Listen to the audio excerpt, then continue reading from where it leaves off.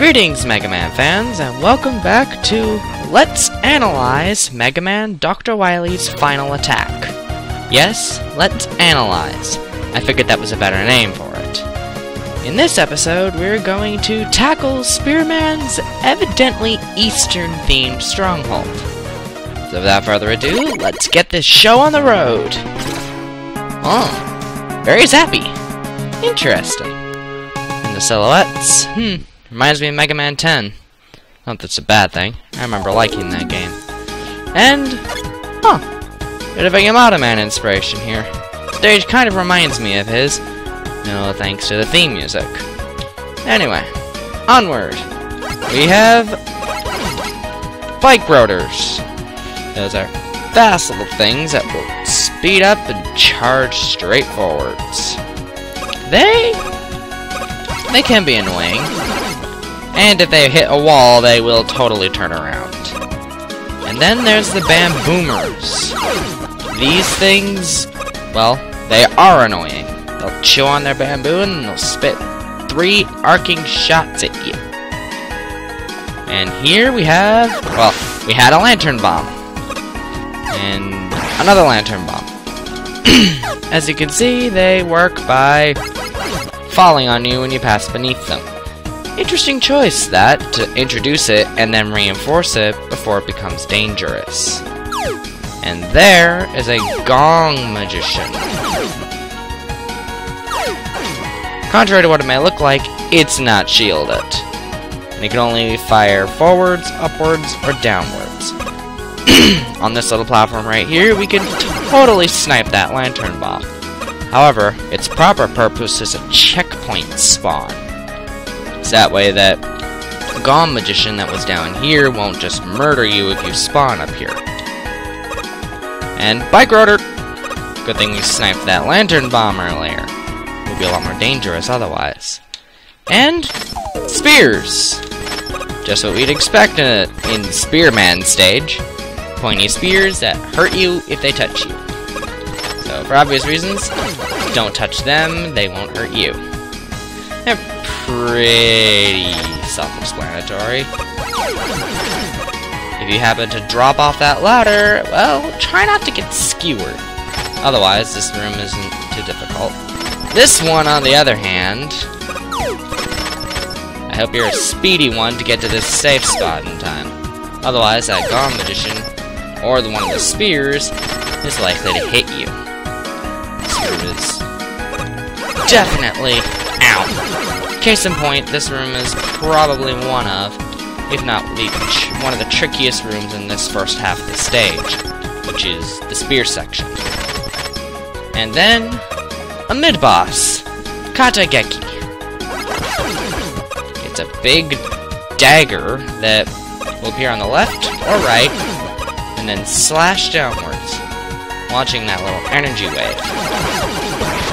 What appeared patterned there, the truth is that Katageki is randomized on where it will spawn.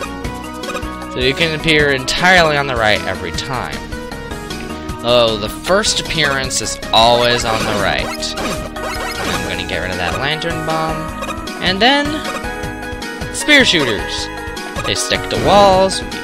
They shoot spears that stick to walls when you land on them. English! I can speak it.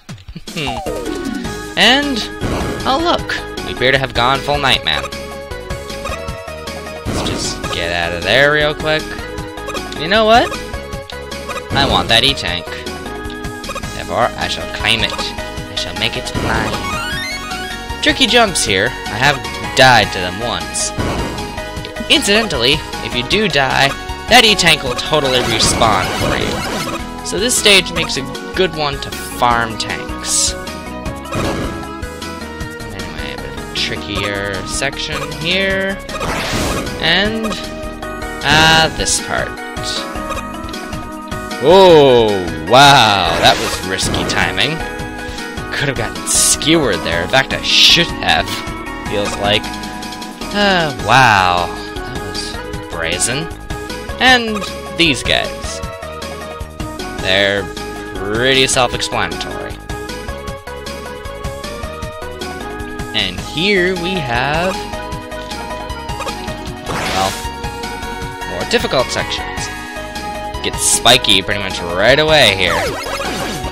This room, I'll be honest, feels easier than the room just before it. Though, shooting Spine is, as always, more of a threat than its not shooting cousins. And that was one of the trickiest bike riders in the level. Pandas!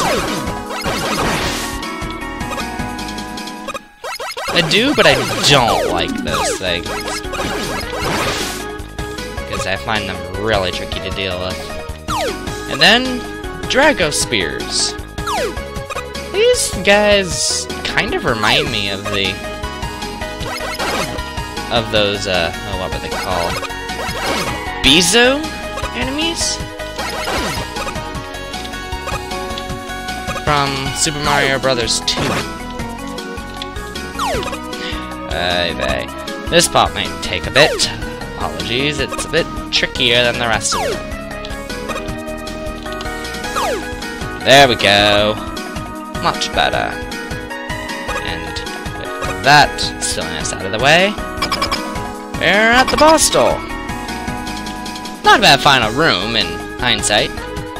Tricky, but not insultingly so. I like it when a game can achieve that kind of balance. And now, Spearman. He's a good example of the kind of boss fight we will come to expect from this game. In that he is, well, besides being able to hurt you, he's not perfectly predictable, but he's predictable enough to keep you on your toes without feeling cheap.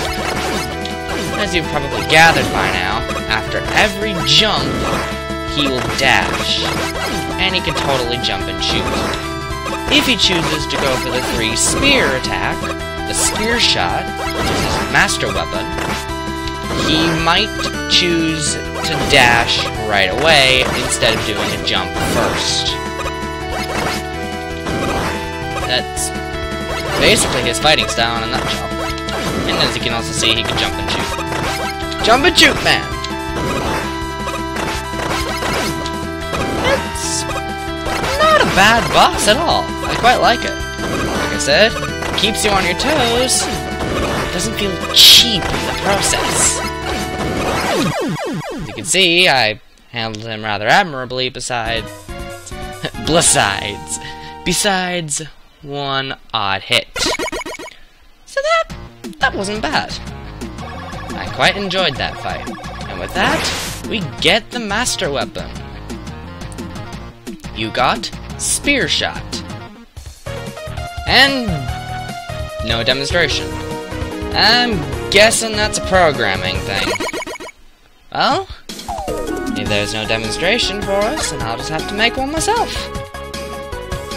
Here we are, and back in his level, Spear Shot equipped. And also demonstrating the quick weapon switch. Spear Shot is... it's a good buster replacement, actually.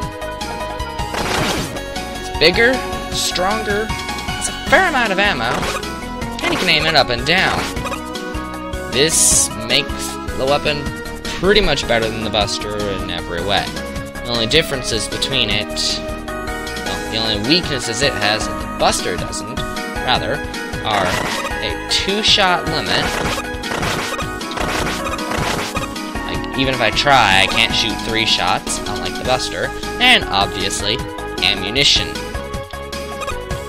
But it has a lot of ammo, so expect it to last for a great deal of time. It's definitely a valid buster replacement weapon. I would consider using it just instead of the buster because it would just wreck so much more. But I insist on using the buster, so don't expect to see Spear Shot again outside of any instances where I feel it necessary. Anyway, on that note, I think I've been at this for long enough. I hope you enjoyed this, and I shall see you next time where we get right into the thicket of things. Until then, goodbye!